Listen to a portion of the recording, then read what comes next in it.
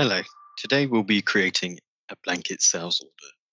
To begin, I'll search for the blanket sales order page. A list of existing blanket sales orders can be found here, and the opportunity to create a new one. Blanket sales orders have a similar layout to that of sales orders. First, I'll select our customer, John Haddock Insurance Company. Then I'll go to the lines. For this demo, I'll be raising a blanket sales order for items.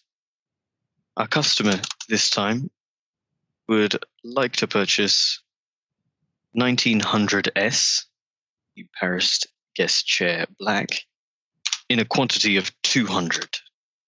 A quantity of 200 of an item in this instance can be viewed as our customer intending to purchase this over the course of the next year.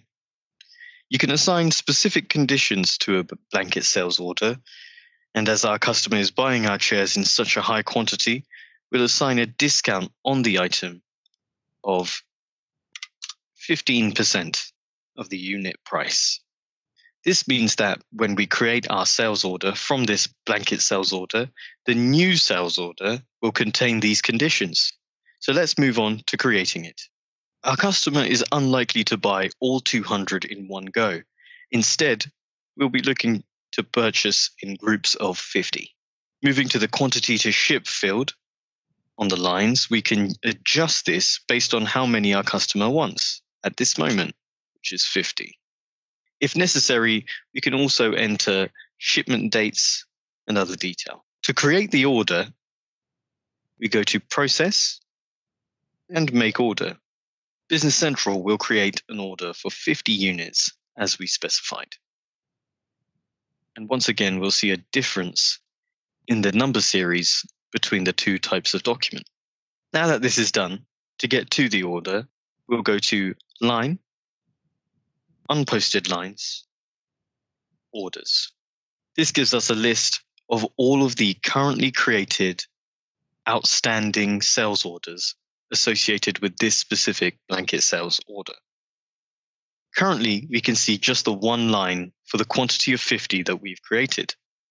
When you begin posting these sales orders, the blanket sales order will be updated to reflect that. And I'll show you this now. From this page, I select the order and I can go to Show Document. And with this order, I'll be aiming only to ship the quantity. To do this, we go to Posting, Post, specify that we only want to ship, and then hit OK. We can now see in this order that we have a quantity shipped of 50.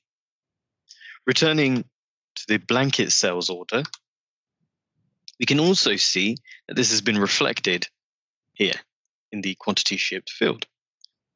It's also automatically populated the remainder of the blanket sales order for the next sales order that we wish to create.